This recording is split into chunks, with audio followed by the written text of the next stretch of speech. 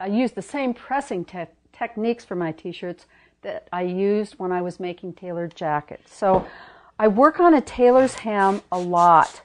And the first thing I'm going to do is press that dart flat as I sewed it, because that'll kind of blend in the stitches. I mean, it already looks pretty good from the outside. Then I'm going to press the dart, and here's a little fashion sewing tip, is press your darts going up. The gravity-defying darts.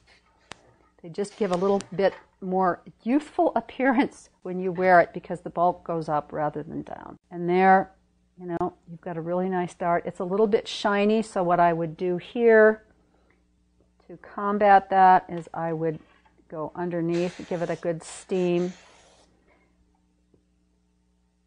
Yeah, that helped it a little bit. One of the things you want to remember about a dart is you want to make your darts as invisible as possible.